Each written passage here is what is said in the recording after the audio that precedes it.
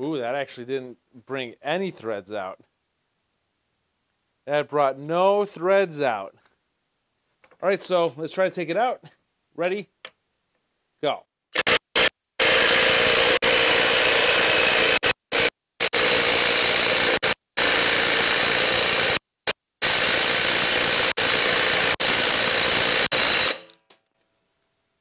Yeah, just oh, you're still not taken out.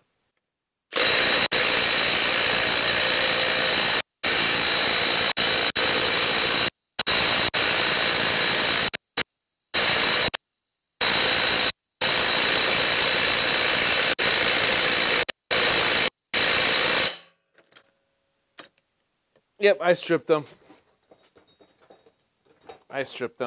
That's screwed. But anyways,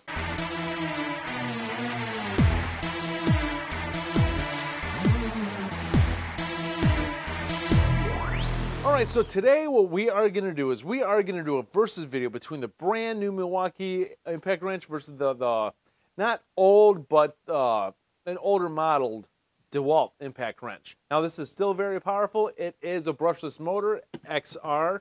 It's not that old at all. It's just not a new like this one is. Both of these are mid-range impact wrenches. These have very high torque, not as high as their bigger brothers, but that's why they call these mid-range. So the Milwaukee does have a 3/8 inch anvil.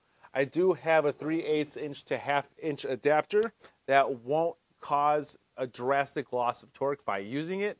It's not like using a 1/4 inch to 1/2 inch adapter. This just flat out goes.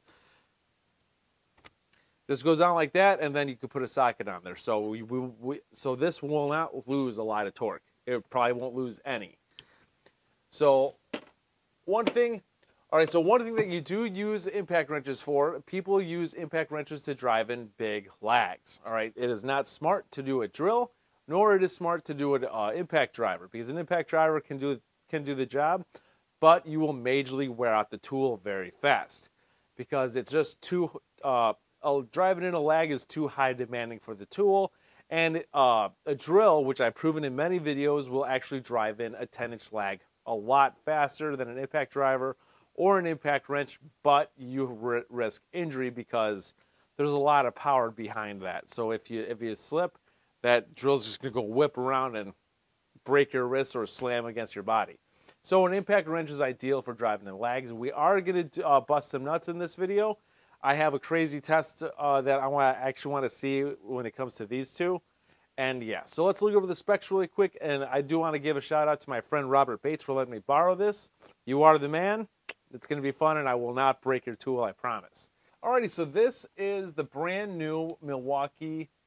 And so this is the one that has the tri-beam in the front, and the front is completely flat. There isn't like an extra space for the anvil.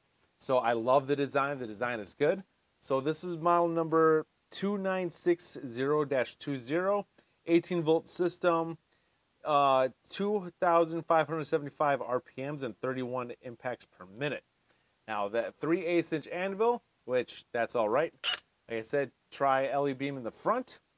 And yeah, brushless motor, fuel, of course. And so yeah, this does have a couple of speed settings. It has auto. It has speed 1, speed 2, and speed 3. Right now, when it comes to this motor, I love the way it sounds because unlike other impact wrenches, once you stop the motor, you don't hear a really loud noise of the anvil hitting the hammer inside. It's actually a quiet motor. All right, but when it comes to the size between these two, this is the mid-range. No, this is the lower range. This is model number 2855-20. And as you can see, the difference in size, about an inch and a quarter longer. It is a little thicker as well. And so, yeah. So like it's really for the extra size that you have, you gained 3 times the power compared to this. So that's actually amazing engineering right there. So I love this little guy. This is a great tool. So that is the brand new Milwaukee 1/2-inch impact wrench, mid-range. It's a nice tool. All right, for the Dewalt, this is, like I said, this is not new. This is sort of old, but it's not old. It's not old enough to declare it bad. This is seriously an awesome impact wrench, and I love it. And so this is model number DCF894. All right, so the Dewalt has a 1/2-inch anvil with a D10 pin, and the Milwaukee has a 3/8-inch anvil with a friction ring. So this goes to, it's a 20-volt system, 3 speed settings. There is an auto feature on this as well. Speed, low speed and high. All right, on low, it goes to 0 to 900 RPM. And on auto and high speed, it goes to 0 to 2000 RPM.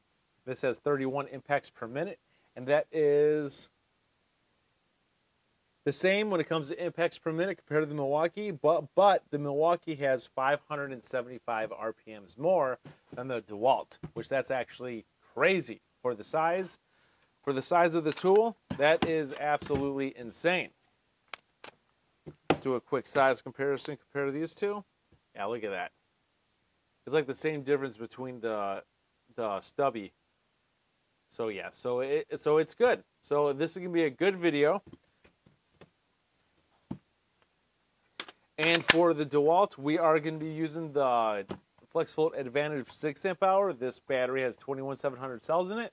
And for the Milwaukee, we will be using the 6-amp hour high output, which also has 21,700 cells in it. So this is gonna be a good match. It is gonna be a very good match. So. All right, let's see what these can do against each other. Remember, when you work, wear gloves and safety glasses. Got mine right here. But alrighty, first we will be using the Dewalt. All right, so we're gonna do a 4-inch lag, 6-inch lag, 10-inch lag, and a 5/8 by 8-inch lag to start off with. All right, so we will be doing the Dewalt first.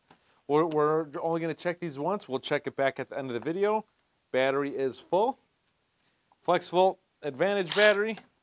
All right, so we'll do it right here. All right, right here is good then. All right, ready? Go. Yep, go.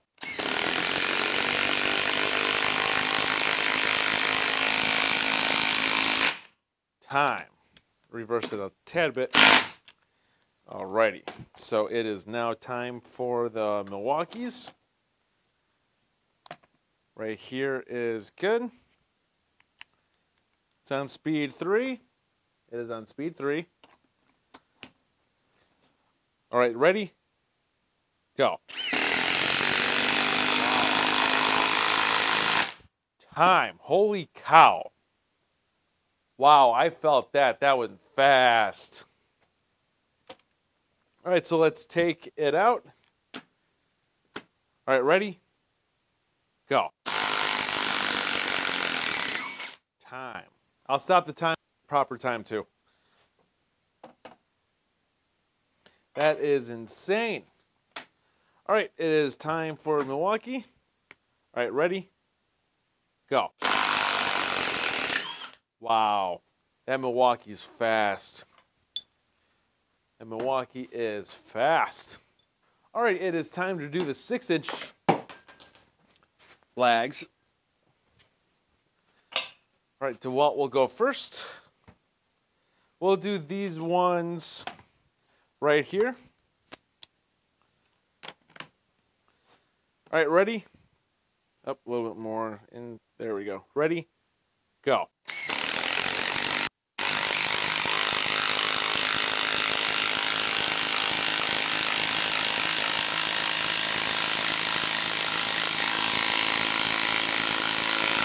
That in. Yep, that's in. Perfect. So it is Milwaukee's turn. Right here is good. Oh, I'm sorry, I didn't show you guys. The battery is full on the Milwaukee. My bad for not showing you. All right, so ready? Go.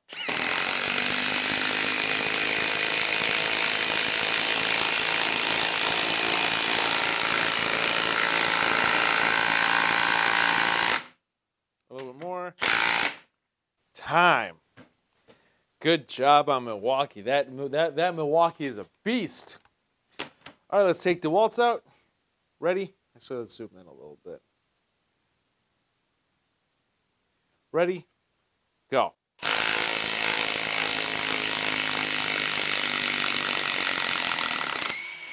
Time. Milwaukee's turn. All right, so ready? Go. That Milwaukee's a beast. You can't argue with new technology. You really can't. That thing is a beast. All right, but next it is time for the 10-inch lags. I think we'll do right here is good for both of them. I think. No, we'll do them right here. Yeah, we'll do these right here. Right there is good. All right, so ready? Go.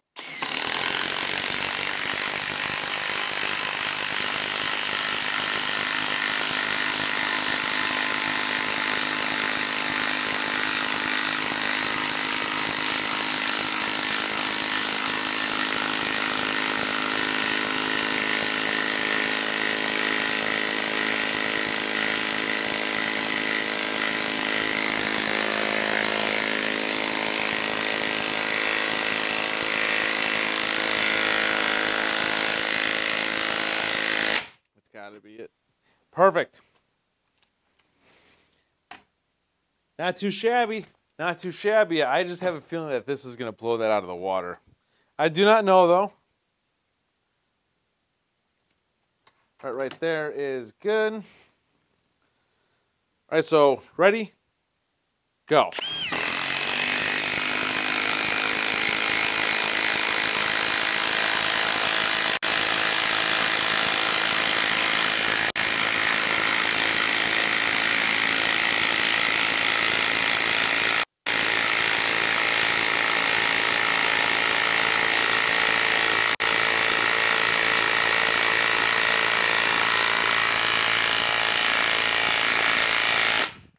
Time.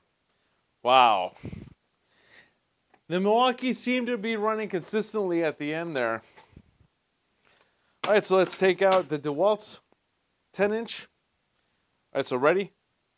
Go.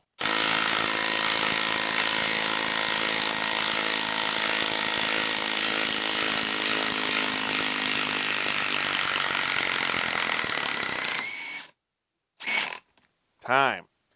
There we go. All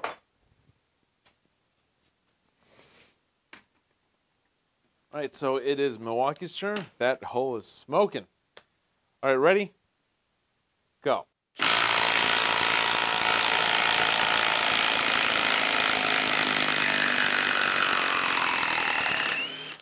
Wow. Is that it? Time. Not too shabby. That's smoking too. All right, so let's do DeWalt first.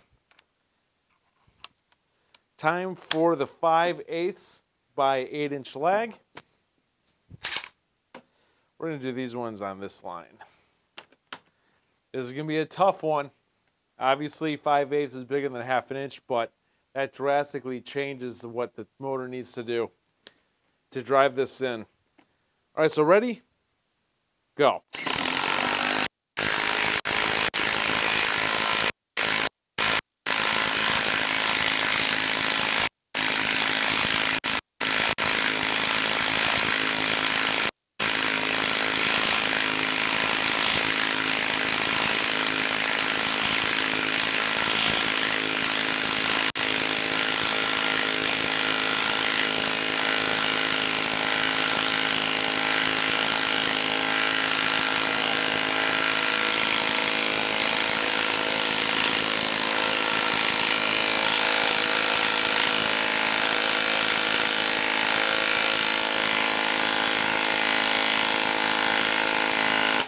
That it. That is it. Time.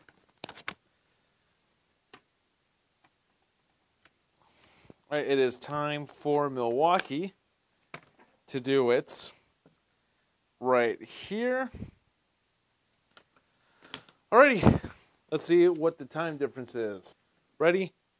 Go.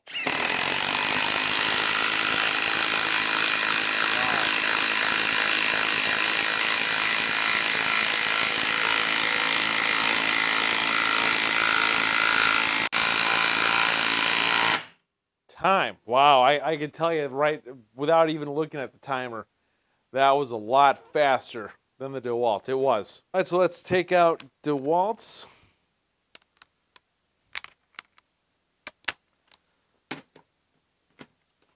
All right, so ready? Go.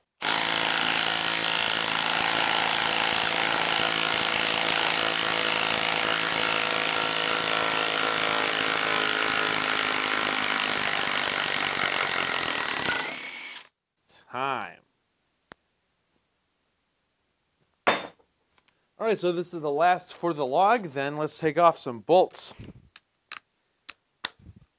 All right, so ready? Go.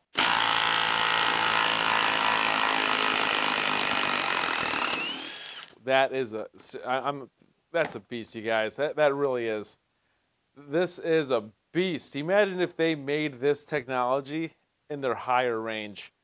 This is a beast. Alrighty, so what I have set up here, I have these two torqued down to 245, then I have these two torqued down to 200, then these two at 175. So we are going to use Dewalt Milwaukee, and let's see which one, we're going to time it, see which one busts the nut fastest.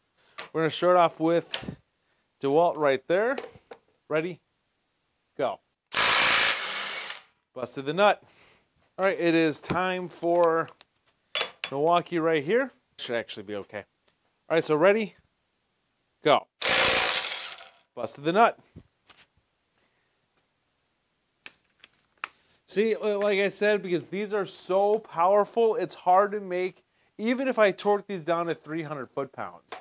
This will be able to do it with no problem, along with the Milwaukee. All right, Dewalt is next. I think this one's this one's 200.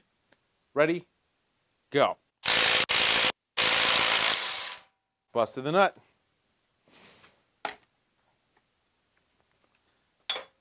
Milwaukee's 200. Ready? Go. Wow, busted the nut. And I believe this one was 175. All right, ready? Go. Busted the nut. It is time for Milwaukee. Ready? Go. Busted the nut. See, like to these, that's no problem. That's simple stuff for these. All right, so that is the versus video between these two. I do not know what the test results until they are done. The final temperature of them is, they're still both cold, 86, 81.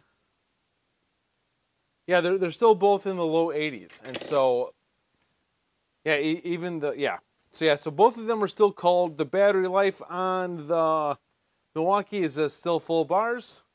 And the battery life for the Dewalt is still full bars. So they both didn't use that much energy considering what we just did. Now, if I used the impact driver for that test, the battery would be different. And the tool would be really hot. Really hot. But both of these did all that and they're still cool. They're in the low 80s, which is like nothing for a tool. I usually get tools up in the 130s, 140s when I do that test. Like I said, when it comes to these powerful impact wrenches, it's seriously hard to make a test to see what it can really do because you really need to take this onto like a piece of construction equipment. So more tests will be coming in the future. And once again, I thank Mr. Bates for letting me borrow this. Both of these tools are seriously awesome. So I love doing these videos. This video is fun to do. So if you found this video helpful and entertaining, please like this video. Please hit the bell button to be notified of future videos and please subscribe to the channel. This is Dave Nicholas. Thank you for tuning in. I'll see you guys next time.